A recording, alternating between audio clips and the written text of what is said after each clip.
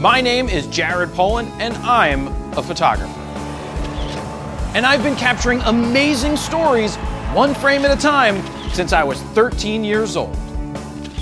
And now I share my stories and my experience with the world. So join me as I travel the globe in search of incredible people, fantastic places, and wonderful adventures, one frame at a time. This is FroKnowsPhoto. Jared Polin, FroKnowsPhoto.com, and I'm about to embark on a journey to Cologne, Germany, to a photo show called Photokina, where I hope to see some incredible gear, meet some amazing people, and capture some awesome photos along the way. But before I do that, I have some packing to do, as well as make some tough decisions. So here are a few quick tips if you're traveling with camera gear.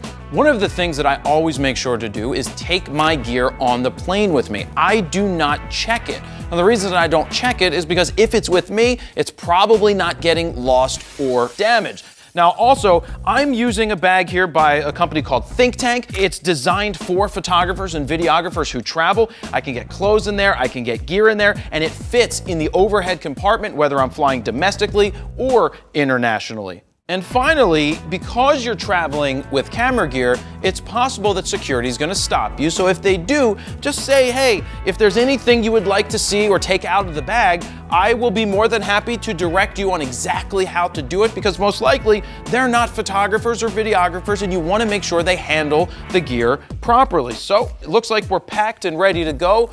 Let's get on the road.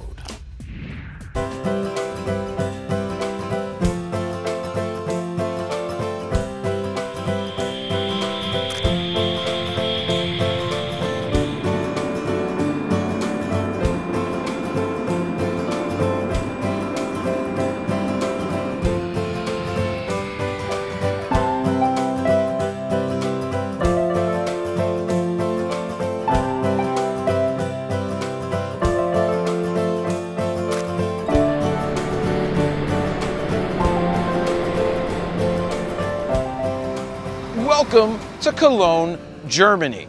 So let's talk a little bit about Cologne. It is the 4th largest city here in Germany, and it's located right on the Rhine River. Now, it was founded in 38 BC. Yes, that is over 2,000 years ago. It's a pretty old place, but it has some awesome history to boot.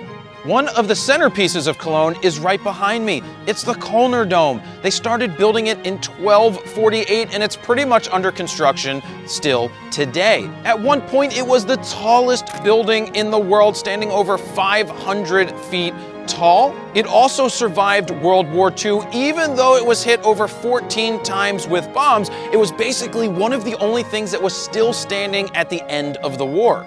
Although I'm here in Cologne to go to Photokina, it's going to be hard to resist the urge to grab a camera and go shoot the Kölner Dome. There's so much history there that I have to capture it in images, but that's what's cool about traveling. Part of traveling is coming home with memories. Those memories are triggered by images, and that's why photography is such a strong medium. So when you're out there in the world, no matter what you shoot with, go capture images and come back with amazing stories and images to share with friends, family, and honestly, have great memories to look back on in the future. Jared got me started in concert photography, and I can express myself in photography like I can make myself understandable, which I can't verbally. I just do it with pictures. He just gave me all the tips and all what it takes to take concert photos. Jared Polin, FroKnowsPhoto.com. So some of you may think that photography just lives on your phone, but there's a whole world out here of photographers that are looking for information about new gear, as well as information on how to take their photography to another level. So let's get to it. So what is Photokina? It is the largest photo show in the world, and it takes place every 2 years. What brings me here? That you get to see the latest in technology around cameras and video. While at Photokina, you are going to see everything from new cameras to new lenses to new accessories. There's a ton of gadgets and gizmos and everything else in between. We're recording live from Australia. The show is absolutely immense, covering more than 9 halls, and I'm determined to see every inch of it. It's kind of different today because in this world we know what's coming out before we actually get to shows like this, but this is where you actually get to touch things, meet people, shake hands, walk around, smile, laugh, take pictures. That's what's cool about being here.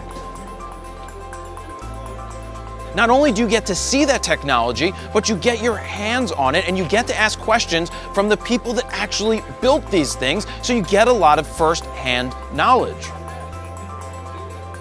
So let me tell you why I'm here at FroKnows. It's so I can get that first-hand information, learn as much about all of the new tech and gear as possible, and pass it along to people that may not be able to be here. So there's a ton of different press conferences to go to that not everybody normally gets to see. But because I get to attend it and we have the live streaming technology, I sit there and live stream it so everybody around the world can follow along and see what I see as it's happening.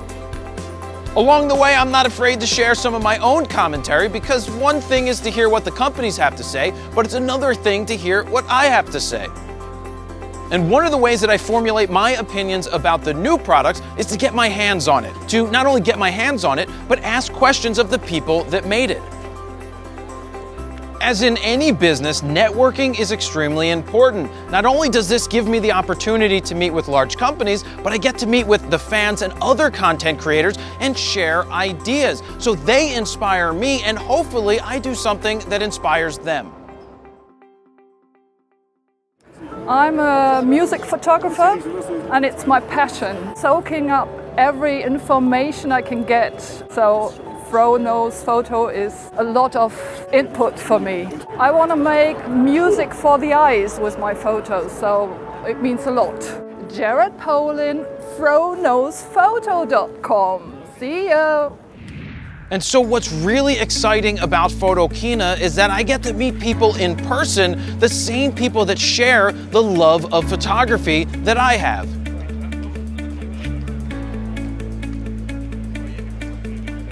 One of the things that really stands out to me after talking to a lot of my fans here at FroKnowS is how important being creative and photography is to their daily life. Hello. It's crazy to see in real life. I know. There are so many people here that are into photography, that follow what I do, that it's great to see them in person and hear all of their personal stories about how what I've done in the photo community has helped them not only in their photography life, but in their personal life.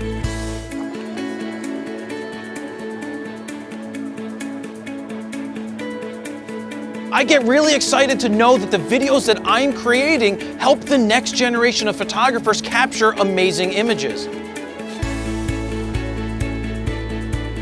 So it goes to show you how important photography is, whether you shoot photos just on your mobile phones or you take it to a whole nother level and pick up a larger camera.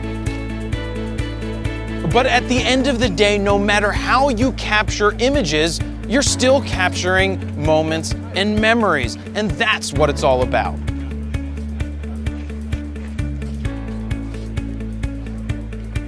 So even though there's a lot of ground to cover at FroKnowS, I get to meet some of my fans there, but not everybody gets to attend. And that's why I set up a meetup over at the Cologne Dome, so I could meet as many photographers as possible.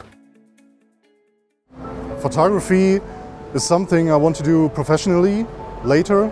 I'm currently working on getting there, and most of Jared's videos helped me a lot. I've been following him and you guys almost religiously. The raw talks are very entertaining and an integral part of my week. Jared Polin, FroKnowsPhoto.com. See ya! So the one thing that tends to happen at an event like this is you see a lot of gear, you talk to a lot of people, but you don't actually go out into the world and shoot. I can't come to an awesome place like Cologne and not go shoot the cathedral that's behind me. So while I have a couple of hours before the meetup, I'm gonna get my camera out and I'm gonna start trying to get some awesome photos of Cologne.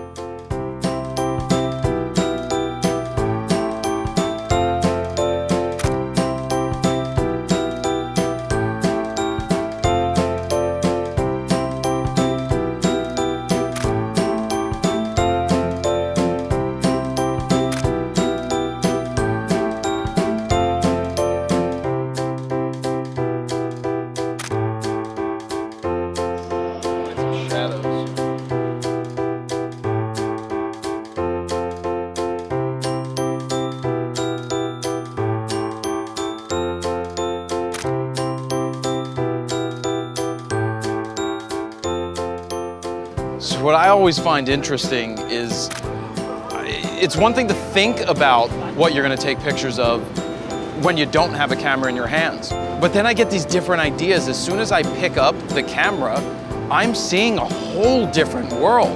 Whether it's looking up or finding shadows or finding tight details.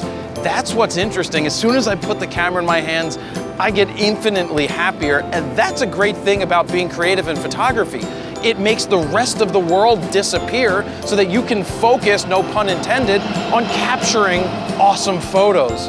So I'm going to continue to shoot, and don't forget to look up.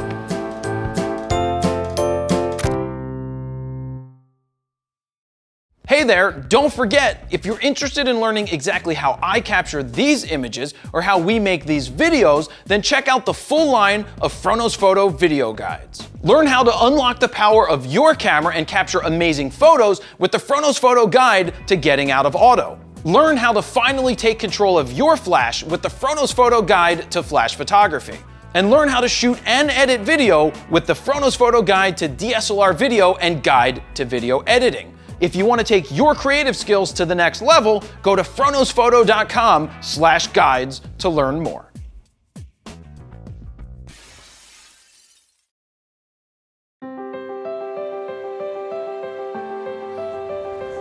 So there's always street performers. You're gonna run into street performers no matter where you go.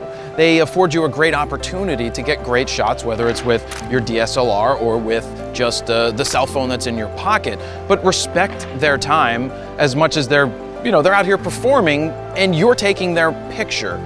So maybe throw a couple of shekels down there to give them something to say thank you. I didn't know what he was saying. He basically said, give me more. So I gave him some more, and I also took a couple of more images, but it felt right. And a lot of this is you go off a feel. It's just a mutual respect, and I think I got some pretty cool shots.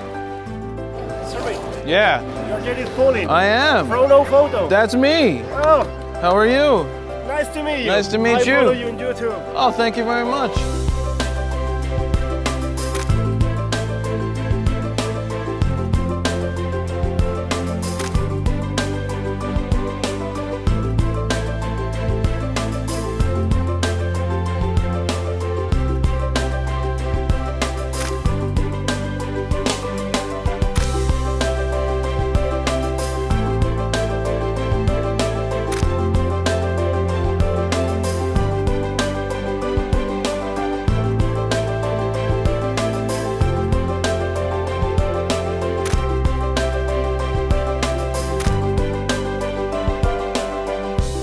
So this was one of those cool things to end up with. And I was taking pictures of him doing his art on the ground, and then I saw his face. And having the chalk all over his face, he looked like he could tell a great story.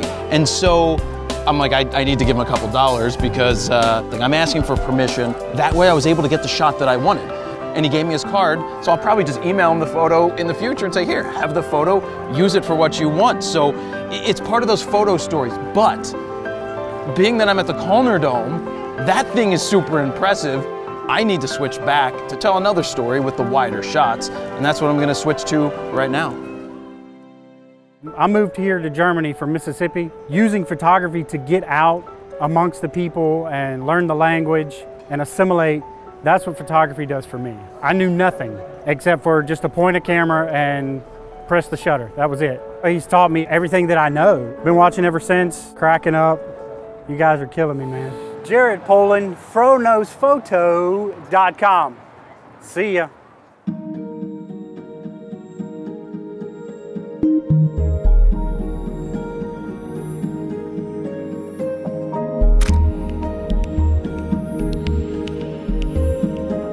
Man, so that shot's super cool. This could be a good place to try and get a nice group photo when we do that meetup a little later.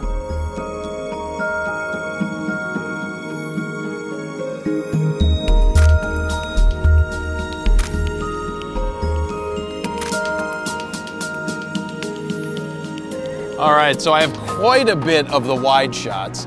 Now I need to focus in on either the people walking around or tight details of all of the things going on with the Dom right here.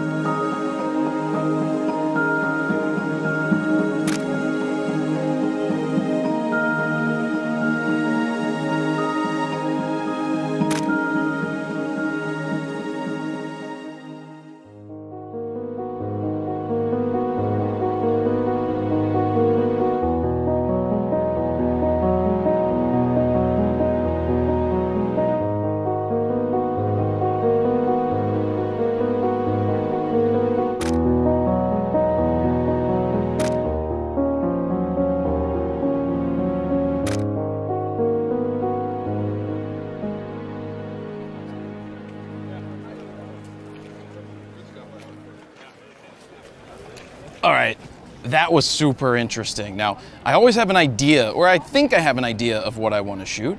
And we were on the other side of the bridge. I'm like, I'm gonna focus on the Cologne Dome because that's what's here. But I always see people and I want to tell the photo story. I want the wide shots, the detailed shots, the mediums and the tights. And I'm always faced with interesting photos. We have the Dom, we have the guy playing the guitar, we have the street artist using chalk on the street. We've run through the gamut of different type of images. And also one of the last shots that I got of a woman sitting outside of the cathedral right here, it's one of those kind of moral dilemmas on, do you take the photo? Do you not take the photo? I made the decision to take the photo. I did put a couple of dollars into her cup, but it's tough. Happy with what I got, but it also makes you think of how lucky you are. I think I got some great stuff. But other than that, I gotta head back to the hotel room to get ready to meet up with the rest of the fans that are coming a little later. So I'm gonna get out of here. I'm happy with what I got. That's it.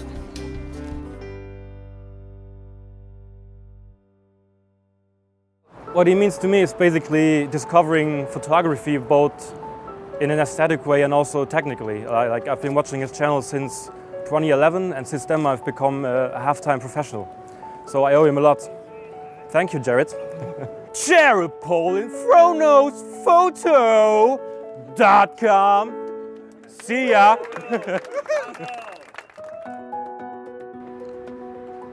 So I'm getting ready to walk over to the Cologne Dome for the meetup, and I'm kind of a little anxious. Now, I never know how many people are gonna show up. Is it gonna be 2, 22, 222? But honestly, even if it's 2 people, it doesn't matter. We get to talk about photography.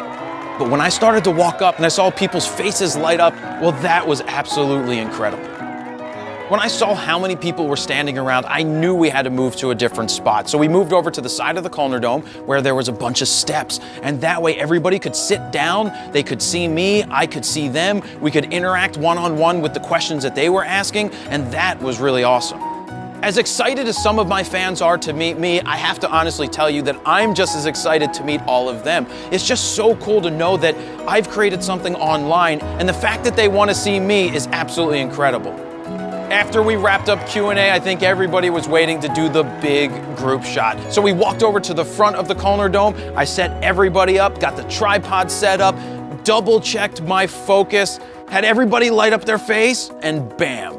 All right, so Photokina was awesome here in Cologne. All of the people were awesome. Thank you guys for coming out. This has been amazing. Let's do the sign off on 3. 1, 2, 3. Jared Polin, FroKnowsPhoto.com. See ya! So getting a shot like this means a ton to me. Being able to, 1, have all those people come out to see me, and that I get to be in the photo with everybody is awesome.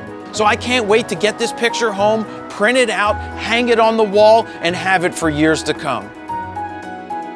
So after we captured that awesome photo, we all walked over to the town center to have a couple of drinks, to hang out, to have great conversation. I had some conversations with people that came in from other countries. I heard about how something I've done has affected their life, and just hearing that affects my life. It's amazing to hear these stories in person. So this was an incredible night, but like all good things, it must come to an end. So we said our goodbyes, I packed my bags, and I'm ready to head home. So this was an amazing journey to Cologne, Germany, and Photokina. Now, where I thought it was gonna be all about the gear, it ended up being all about the people. I got to meet fans from all over the world. I got to meet the people who make the gear, and I also got to meet other photographers and other content creators. But as a photographer, the highlight of any trip that I take are the photos that I get to capture and the people I meet along the way. And the photos of the people I captured once I crossed the bridge, I absolutely love. You have the elderly gentleman strumming the guitar. You have the chalk artist drawing on the ground. And while taking photos of the Cologne Dome, I stumbled upon what I think are the most impactful images of this entire photo story. So there's a lot of emotional pictures that I captured, but the one that resonates the most with me is the group shot that I took at the Cologne Dome. It's the fans. I'm truly humbled by all the people that came out.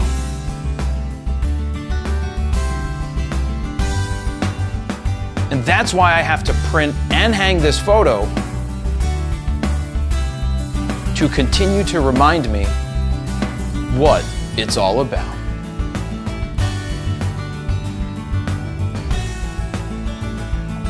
Jared Polin, FroKnowsPhoto.com. See ya.